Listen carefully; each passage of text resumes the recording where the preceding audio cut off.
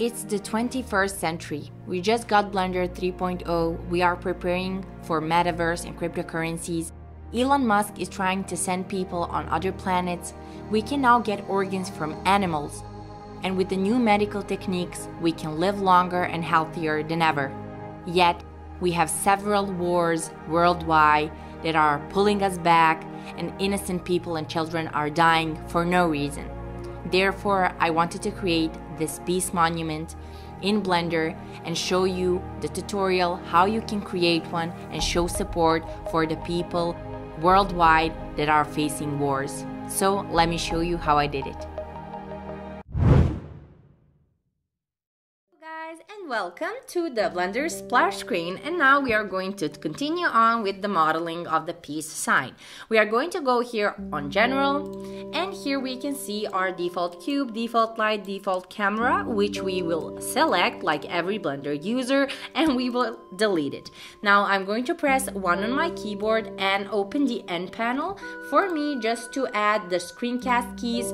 So here on the left inner corner you can see the shortcuts that I will be using for this tutorial. Now what we need here is our reference images. So we are going to press Shift A, reference, and let's go and find it. So here it is. Also set this image as a reference in the description box down below for you guys to use. Now that we are here, we are going to go under filters, select this selectable or this arrow, and we are going to disable selecting in the viewport. So you can see here that I cannot select it. Now we will go to object data properties for our image and set the depth to back. If the perspective mode is not on, please select it. It is going to be easier when you pan around the view if you want to pan around the view, so it is easier for you to use perspective. I use perspective almost for every reference that I have. So now that we have it here, we will now go and add a circle. I will add a circle, and down here we have on the left inner corner add circle. We have the properties for that circle, and I'm going to set the vertices to 16. Now that I did that, I'm going to rotate in z-axis by in x-axis by 90 degrees. So Rx 90 degrees and scale it out. Okay, once we have it here, we are going to go into the edit mode by clicking here, going into edit mode, or press tab. Now I'm going to extrude and scale inside, and you can see now that we have a perfect circle. I'm going to also go to x-ray mode by clicking here, or just pressing Alt Z on your keyboard, or Option Z if you're a Mac user. Then I will go here under the modifiers and add a subdivision surface modifier. I'm going to increase the number of subdivisions to 2. Now that we are here, we are going to go in X-ray mode, select the left side of the peace sign, delete it, and add the mirror modifier. Once we added the mirror modifier, you can see that it is not connecting on the center. We will now move the mirror modifier on top of the subdivision, and it will connect automatically. I'm going to scale this circle a little bit more, and now we will allow clipping. So if I move these vertices, they are going to stay put together. Now that we have everything here, we are now going to create this inner peace sign. So for this one, I will add a couple of loop cuts, and I will move the vertices around so that I don't have any problems by extruding the peace sign. So you can see that it is going to stay rounded. I'm just going to move a couple of vertices so that I get this shape as I want. So now I'm going to add one here. I'm going to move the vertice from top, just to not mess with the circle. Now I am going to extrude this in z-axis, so you can see how it looks like. I'm going to move this and add a loop cut right in the middle and move it down up.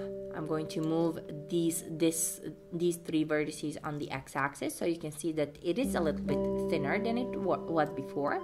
I'm going to extrude now these once. Let's grab it a little bit more, so I'm going to set it here.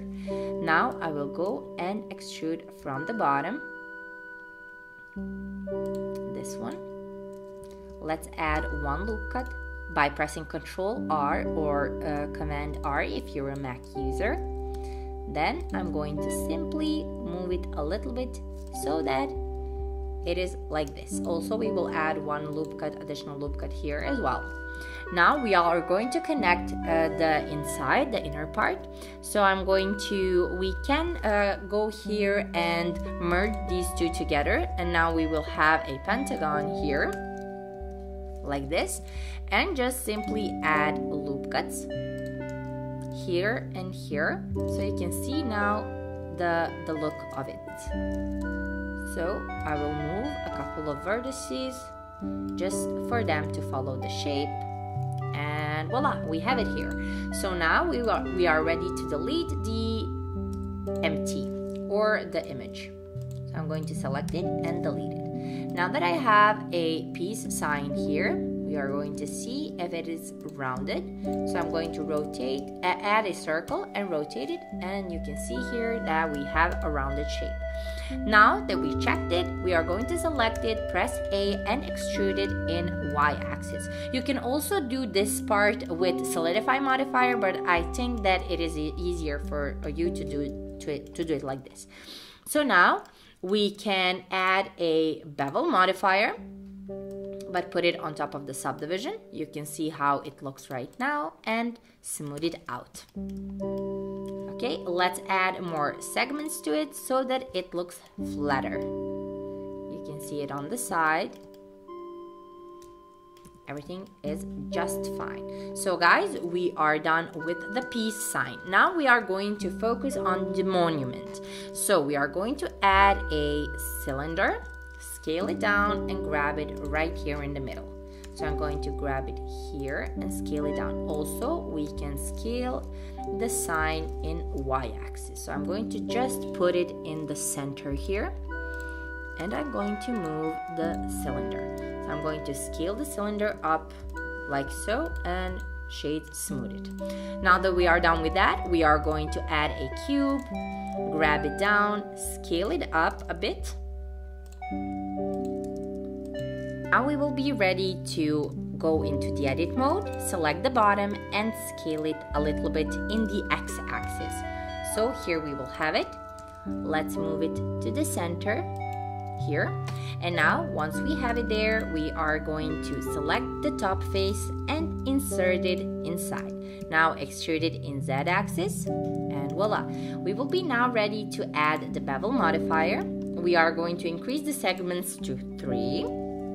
Let's add one loop cut here on the bottom and on the top.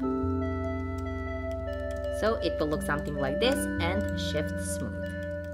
Once we did that, we will be ready now to add the backdrop and everything that goes with it, so the textures and everything. Once we finish modeling the monument, we will add the backdrop and we will be ready to add textures to the scene.